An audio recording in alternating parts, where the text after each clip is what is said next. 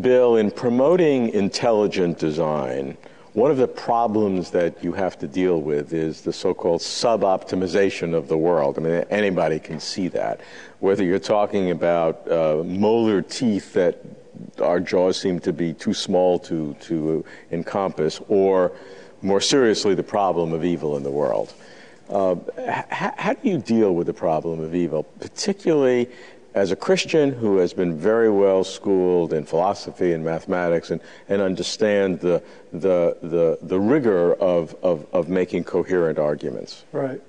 Well, I come at this trying to develop intelligent design as a scientific program, and in this sense, I try to set the problem of evil aside when I deal with that. Intelligent design, the reason for that adjective intelligent in front of design is, as it were, to emphasize that the design there is real, because so much of design is a term that's used in biology, but it's meant to be apparent design. So in a sense, it's not redundant because it's emphasizing that there is a real intelligence. But once you say that, I mean, you're not offering any value judgment about, well, is that design good, morally right, optimal? That becomes a further question.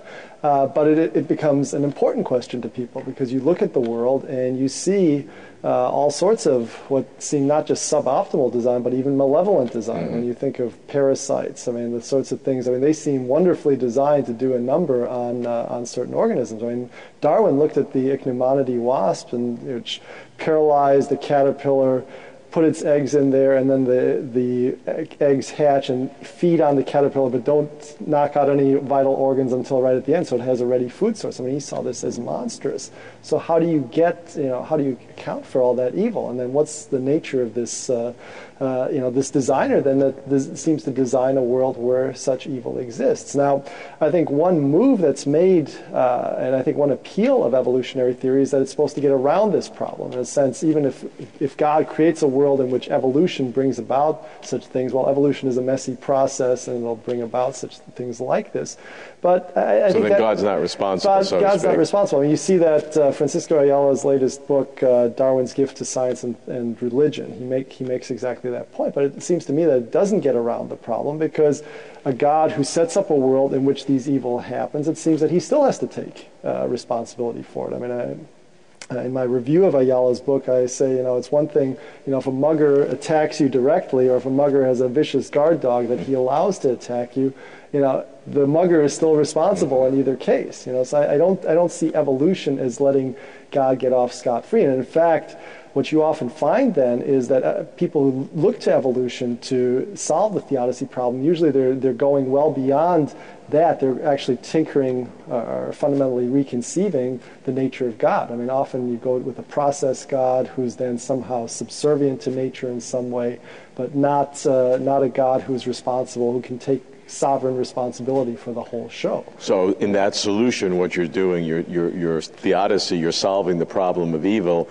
by diminishing God's some of his characteristics, like omnipotence. God's power. I mean, the classical problem of evil is God is good, God is all powerful, whence evil. I mean, right. How do you reconcile those three? And so you can go diminish one or the other. Right. The challenge is to maintain God's goodness and omnipotence. Now, how do you do that? How do I do that? Well, I think it used to not be a big problem for theology. I mean, it was basically it was what you might call a version of the free will defense. I mean, humans sinned and brought this evil in the world on themselves, and not just the moral or personal evil of human relationships, people being envious or killing each other, things like that, but also natural evil. Now, I think within a classical Christian conception, that made sense, because people would read Genesis, they read it as took it very literally, where God created the world in a short space of time, and then humans were put in this perfect environment. They rebelled against God, they sinned, and then there was a curse that fell. And the curse fell, in a sense, in part as a teaching tool to teach humanity of just the gravity of their sin and help and serve as a way of coming back. But the point is, I mean, what gave, I think, this theodicy teeth was that humans, in a sense, were responsible for the evils they were experiencing. Now, that becomes a problem, though, with the rise of modern science, and then with our understanding of the world being much older, and with not just a few days predating humans, but a few billion years predating humans. And so what does that history that predates humans show? Well, it's a history of predation and parasitism, death, extinction, you name it. I mean, so there's all this natural evil, red in tooth and claw. Or Darwin's battle for life. And so, how do you make sense of that? Because here you have humans that come after the fact. How is it that you don't seem to have that good old-fashioned theodicy where humans are responsible for the evil they're experiencing?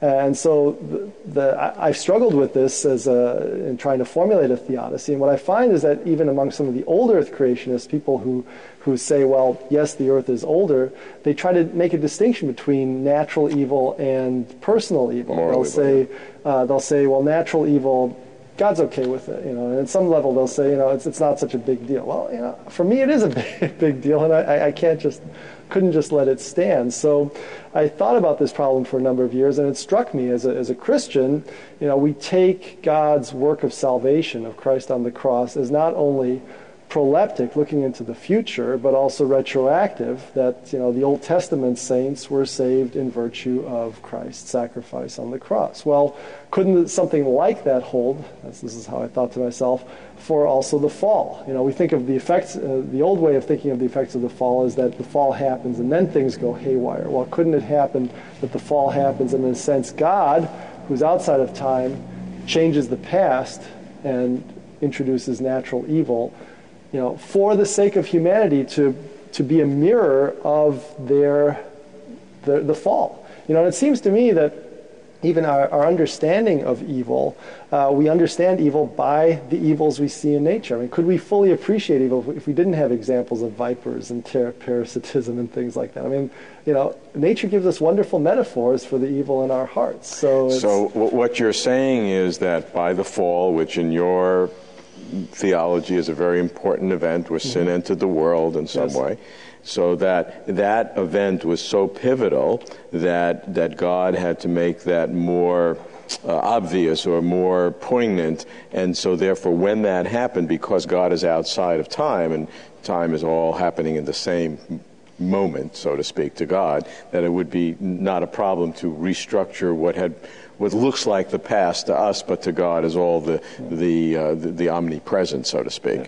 I mean, roughly. I mean, the thing is, I don't think that there was a perfect history and then God changed it. I mean, I think there's a plan that God had, and then the effects ramified into the past. Now that sounds like backward causation. Well, in some sense, it is. I won't be embarrassed to criticize you for that if you accept it. Yeah, it's in a sense it is, but it is God acting.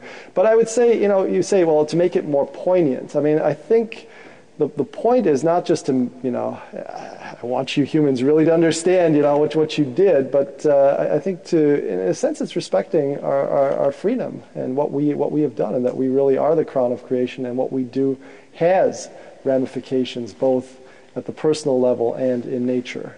So now the thing is, I'm saying this within my theological framework. I mean, sure. I think there are lots of perspectives which won't find that congenial, but I'm trying to make sense of a problem that really does weigh heavily on, I think, at least certain sectors of the Christian community, and trying to make sense of intelligent design. And what I like about this, actually, is that you have a certain predisposed assumptions that you want to keep. You want to keep the fall.